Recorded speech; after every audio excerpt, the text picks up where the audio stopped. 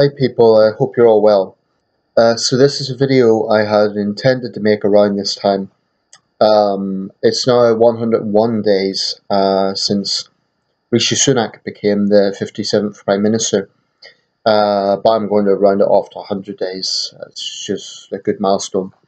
Um, Usually that would be fairly uneventful for Prime Ministers because unlike presidencies where there's a fixed time period, Prime Ministers have all sorts of tenures going from the very brief period of Liz Truss to the very extensive period of Sir Robert Walpole.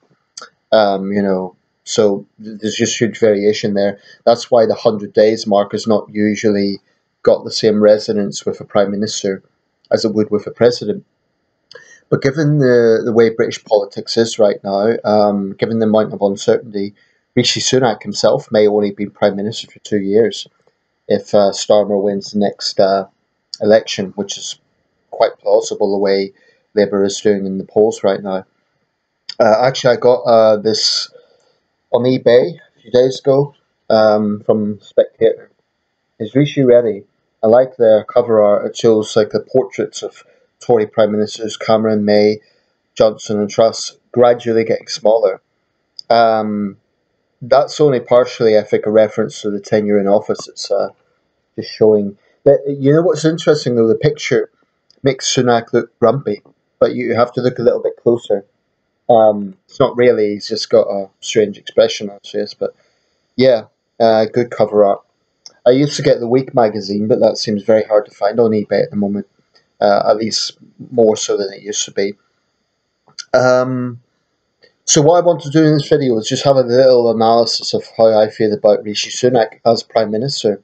The man, his ideology, his delivery, and so on. This is only going to be scratching the surface because, firstly, it's been a relatively brief period, a little longer than Liz Truss.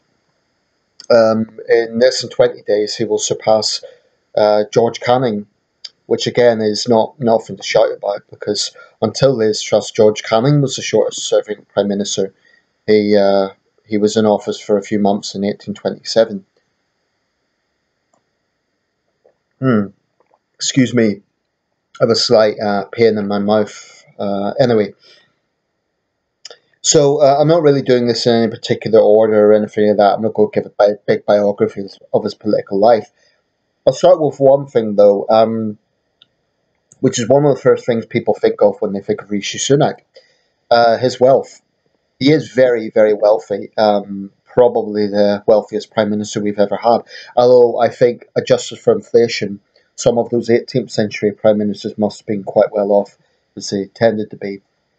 Nevertheless, at least in modern times, he is a very wealthy man. The Sunaks have a fortune close to £1 billion. I don't know what the precise figure is, but it's certainly a lot of money. And the reality is that's something that most people just can't resonate with. Even other prime ministers who became millionaires after Downing Street from speaking tours and so on, Tony Blair, Theresa May, that's dwarfed by the wealth of Rishi Sunak. But it is what it is. And I'm of the opinion that we should judge the man on his policies and his record, not his bank account. Now, I understand the argument here. If Rishi Sunak doesn't have to worry about money and he doesn't have to worry about rising living costs personally, how can he empathise? How can he relate to the public? And that's a valid argument. But I don't necessarily think politicians have to be in the shoes of the people that they're representing in order to enact good policies. I mean, that would be quite utopian and unrealistic, because then you would have a situation where, for example, a prime minister could only, or any politician could only have productive crime policies if they've personally been burgled. Well, it's not really realistic. Or let's say they could only have funding for cancer treatment, or provide funding for cancer treatment if they've had cancer. So I don't necessarily agree with this idea that you have to just have an exact replica of what the public is going through in order to enact good policies. What they do have to do What Sunak has to do is listen to people's concerns, and not just listen, act on them. That is the key thing. It's not about, so the fact that he's extremely wealthy doesn't mean he's devoid of a social compass, and I don't actually believe he is. I think it's all too easy to put Sunak in this bracket of a rich kid who doesn't get it. I'm not sure if that's entirely fair. I think sometimes his PR isn't the best. When he turns up at sort of building sites and so on wearing Prada shoes, ultimately, I don't think politicians should be judging what they wear, but it's not really the best PR. So perhaps he could be a little bit more assertive in that regard, because all that does is lend into the caricature that he's a rich guy. Um, but like I say, I really don't think that should be the priority. I don't think people should be judging Rishi Sunak on what he wears or his bank account. What they should be judging him on is his policies and his record. That's what really matters. I mean, remember John F. Kennedy was extremely wealthy, or came from a very wealthy family, yet he's often remembered for his conscientious social policies. So I don't think it necessarily follows that a wealthy politician can't be conscientious. Um, Now, with Sunak, there was that whole prolonged Tory leadership race. Like, I call it the Sunak Trust Show. I think it was too prolonged, and I think they made the wrong decision. I personally felt, even as a non-Tory member, they should have went with Sunak back in October, September actually. But they went with Truss. It was a big mistake. This Truss and quasi-quartering, that budget was just a disaster. Why? Because it pandered to the rich at a time of rising living costs. And this is something the Tories need to be very, very wary of. Um, they can say it's class war, they could say it's a lazy caricature, but when people are struggling, that sort of thing resonates because they will look at it and say, who are the Tories really serving? So Sunak needs to be acutely aware of that. No, I'm not going to get in depth into economics because it's something, admittedly, I need to verse myself a lot more on. So I'm not going to embarrass myself by trying to analyse that in detail. But I do think Sunak needs to be aware of that. And, in some ways, I feel there was a slight sort of bittersweet with his victory in October, in the sense, yes, he made it to Downing Street, which is something only a very, very small number of politicians managed to do. On the other hand, there was sort of a sense that his coronation was blown by Truss getting it earlier in the year. On the other hand, Sunakites might say, well, he was vindicated. He warned the Truss's economic policies would lead to that, and they did. But then again, they're both Tories. And this is one of the biggest problems the Tories face at the moment, is this internal situation. Now, Labour would be incredibly foolish to wage civil war at a time when the Tories are doing the same thing. What Labour should be doing is uniting themselves. So the hard left, if they're calling Starmer Tory light or they're trying to bring him down, they're just being fools, because what that will do is guarantee the Tories will stay in power. Just getting another drink. At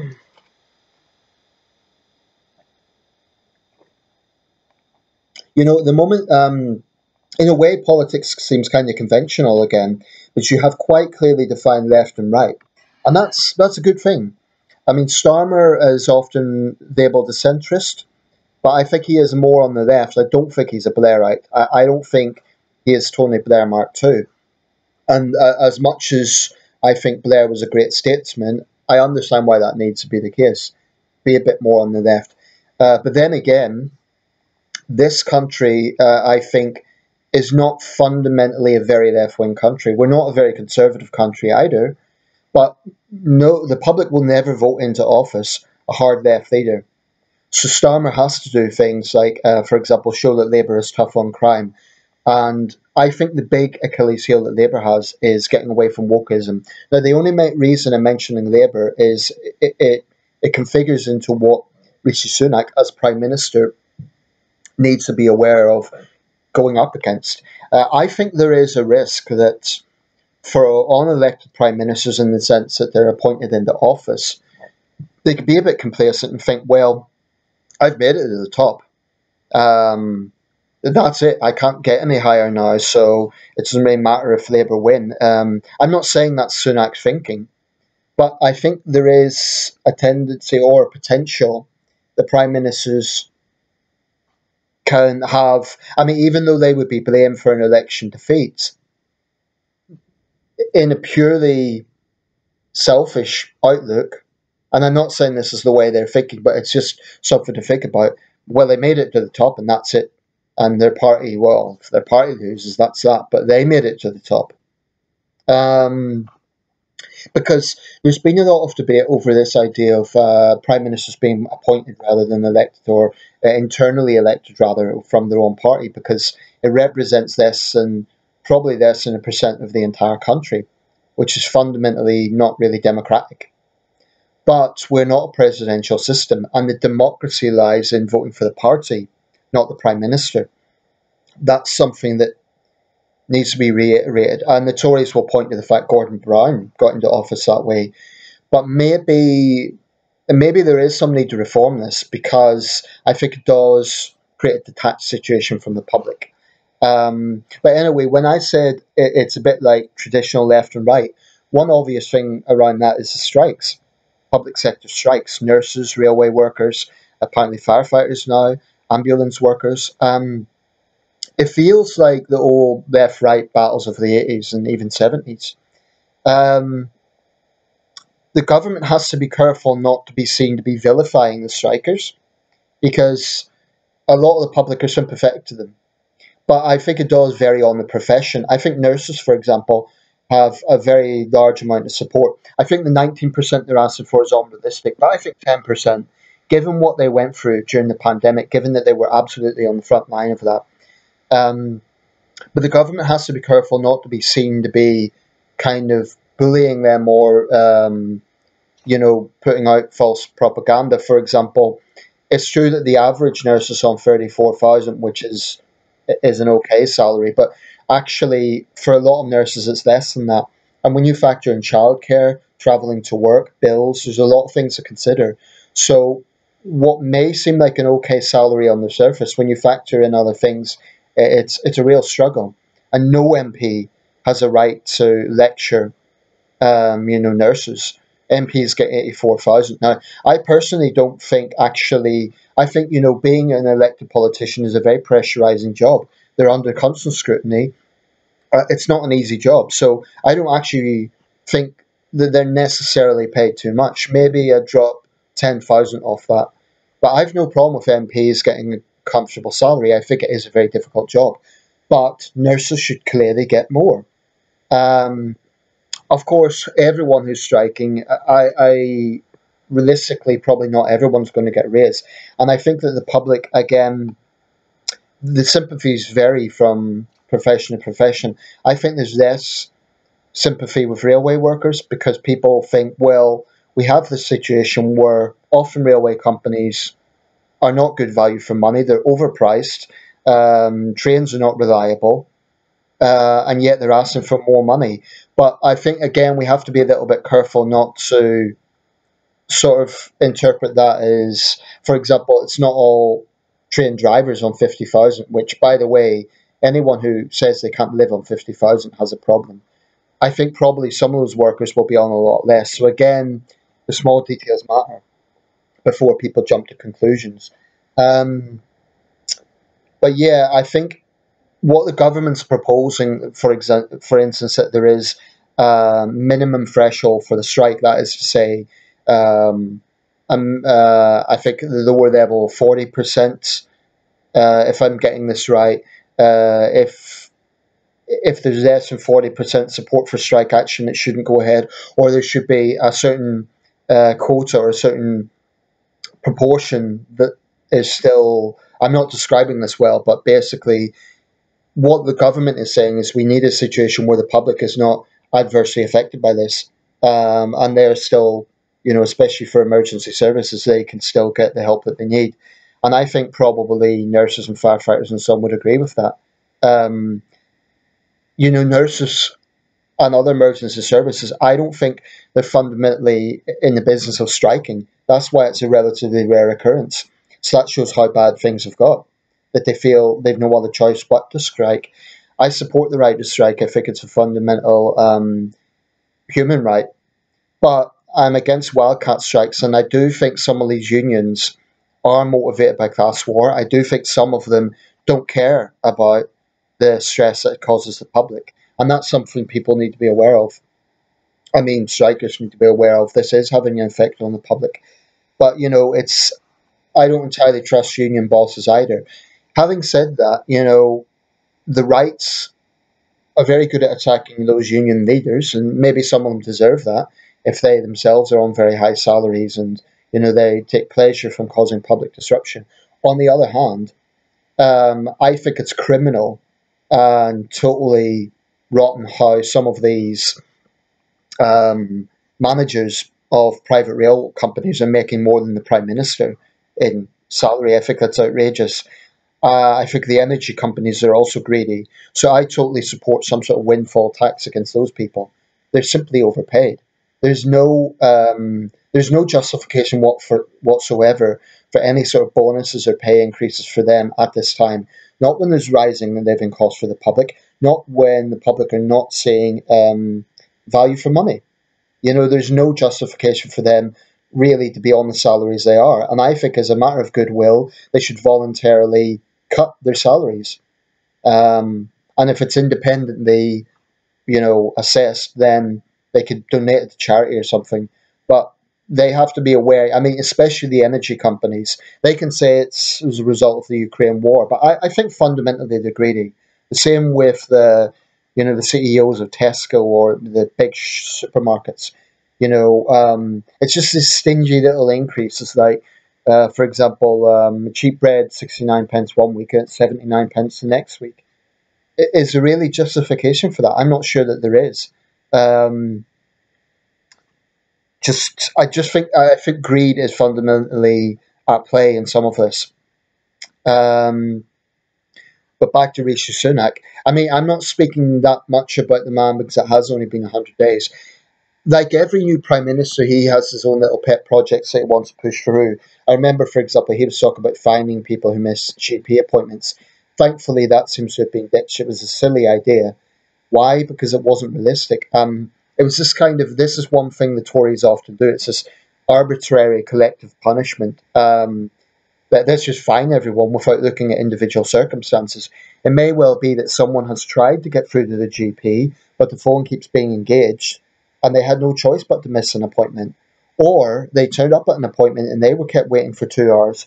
So I think that was just, for Sunak to keep pushing that, I think it was a bit, he made the point it's fundamentally unfair on other patients and on the system, but that's a good example of a politician not really listening. I mean, doctors themselves, practices were saying this isn't really workable. Then there's a whole new mechanism where we have to fine people, and it just wasn't workable. So please, that's been dropped. But every new prime minister has their own little pet project that they want to push through, and often it's not feasible. But as for the big picture, one good thing about this current period is Brexit is no longer the toxic issue that it was. But one thing I think Sunak's having to deal with is the ghost of Boris Johnson, and so did Liz Truss. Um, and one of the biggest things I think of actually the Johnson, Truss and Sunak administrations is sleaze. This is one of the biggest things that the Tories have to really face. And I think if Sunak wants to win the next general election, it would be a very savvy move to present himself as an anti-sleaze crusader. I mean, Boris Johnson was far too complacent. In fact, he himself, I believe, was quite corrupt. I think it's a disgrace, his supporters, both in the public and people like Nadine Dorris, they love to trivialise Johnson's flaws, but in the end of the day, I think the public have a big problem with double standards, really. And, people could say that Partygate was trivial. They could say it was just an attack job against Boris Johnson. I don't agree with that at all. I think, when the public had to make very real sacrifices, not attend the family's funerals, for example, for Boris Johnson to throw a party then die about it, that is pure corruption. Now, with Sunak, we've just had Nadeem Sahawi and his tax affairs. Liz Truss was one thing after another. The Tories really, really have a problem with corruption and sleaze. And I think Sunak would be savvy to take a zero tolerance approach to this. I'm not talking about witch hunts, but he has to really present himself as someone who will not tolerate this sort of culture. Um, Indeed, he himself was caught, making that video recently whilst driving. Now, common sense dictates that you can't talk into a camera while you're trying to drive. Maybe he was stationary. I don't know the precise circumstances of that. Um, but he has to be aware that the public really have a very low threshold for the idea of one rule for them and another rule for us. And I think the Tories haven't done anywhere near enough. Neither Liz Truss or Rishi Sunak have really grasped this. Boris Johnson certainly didn't. And I think those sort of things Labour will capitalise on. That's why Labour needs to be whiter than white at the moment, because if they were caught doing it, that would be hypocrisy. But it's one thing that could bring down this government. I think it played a part in bringing down the Major administration back in the 90s. I'm going to wrap this up, 21 minutes now. What's Sunak done well so far? It's hard to say. It depends how he handles the strike issue. It depends how he handles sleaze. Clearly, Labour's doing better in the polls, but I don't think that's necessarily Rishi Sunak. I think it's just a general fatigue with the Tories and a perception that they're not in touch. I don't entirely trust Labour when it comes to issues like crime. So, I was watching a little bit of PMQs the other day, and Sunak, resonated a little bit when he said that Labour's funded by the unions and just stop oil. Now, Labour has to be very careful about that, because if they're perceived to be soft on the likes of just stop oil, which the public frankly despise at the moment, that's something the Tories could capitalise on. They could present Labour as a party of protesters, which I don't think it is actually, but they could present them that way. So what Rishi Sunak has to do is be an adult, not be Boris Johnson, because he isn't, but be assertive enough to really, really tackle this issue of sleaze. Handle the strike issue well. That is to say, of course, you can't have a situation where there's wildcat strikes and everyone's just jumping on the bandwagon. But I think the Tories have to show that they're not, if they start engaging in vilifying nurses in that way, or not vilifying, but even lecturing nurses, as one Tory recently did with that food bank statement, it's, the public will say, well, you're on 84,000 and, ministers even more, and nurses are on 34,000 and less. So they should be really careful not to come across as condescending and out of touch. I think foreign policy, I'm happy with Sunak, but this is one area I don't think there's a massive gulf between Sunak and Starmer, and that's good, because I think both men have quite a sensible foreign policy. They're both staunchly supporting of Ukraine. That's essential. We cannot waver in that. Why? Because it's not just about Ukraine. If Ukraine falls, Russia won't stop. I think Putin is the greatest threat to Europe since Hitler. I genuinely believe that. I think he is a dangerous tyrant, and I think we need to stand up to him. And I've nothing but contempt for Putin cheerleaders. So Sunak is right to take a hard line on that. Another thing that I'm happy about is there were some people who felt that Sunak was soft on China. Well, actually, he's been quite assertive in that regard. He has spoken about the need to tackle Confucius Institutes, for example. But the problem in this country and the problem in our system is the government and the Prime Minister can only do so much. Take universities, for example. They, I think, are being profoundly naive. And it's actually worse than naivety.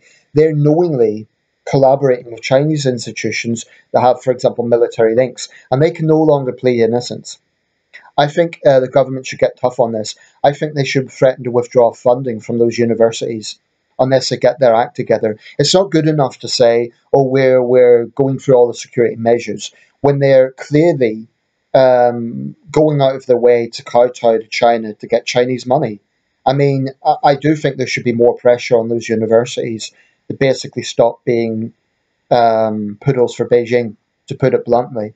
I think they're far, far too keen to get Chinese money, and I have a big problem with that.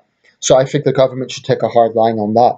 But Certainly, the Sino-British golden era is over. That was one of the biggest mistakes of the Cameron Osborne era, and I think that Prime Ministers May, Truss, and Sunak have been assertive on this. Boris flip-flopped a bit on China. I didn't entirely trust Boris Johnson on China. He flip-flopped. Tough one day, soft the next. Sunak is taking an assertive response. So when it comes to foreign policy, I'm quite happy with Sunak, and I think he seems to get on well with Macron, which is good. Too early to say his relations with Biden. Biden couldn't pronounce his name correctly. Whenever Biden next visits this country, if he does, we'll see. But foreign policy, I'm relatively happy with Sunak. Yeah, but time will tell. These two big domestic issues, it's public strikes and it's sleaze. Sunak needs to get that right, otherwise the Tories are going to lose the next election. Um, but yeah, let me know your thoughts on Rishi Sunak. If I were to give him a scorecard out of 10, I couldn't give him very high because the sleaze is unacceptable and it just goes on and on. Some of this may be left over from the Boris Johnson era, but really the Tories collectively need to get their act together on this. And Sunak himself, like I say, with that motoring violation, he said he paid the fine, but that isn't the point. The point is, this idea that the Tories feel entitled, that they can just do it and get away with it. It's not good enough. So if I'm ranking Sunak out of 10, a strong 5. A strong 5. I'm not going to be more generous because time will tell. Foreign policy, I give him 7. I think he's done quite well on foreign policy. Too early to say. There's been no major crisis so far, but the Northern Ireland backstop is still an issue. But I would say that he's capable. I think he's smart. Um, and, I think that time will tell. But that's what I would give Sunak out of 10 so far. I think he's better than Truss. That's saying something. I think he is better than Truss, or rather, that's not saying a lot because Truss was so awful. But a strong 5, a strong 5 so far, pushing a 6. I always like to play the devil's advocate a bit. I always give new prime ministers the benefit of the doubt, give them time, give them time. But the way the Tories are now, Sunak's going to be under extra pressure because his predecessors were so flawed. So he really, really needs to do a lot to prove to the public that the Tories deserve another term. Okay, let me know your thoughts.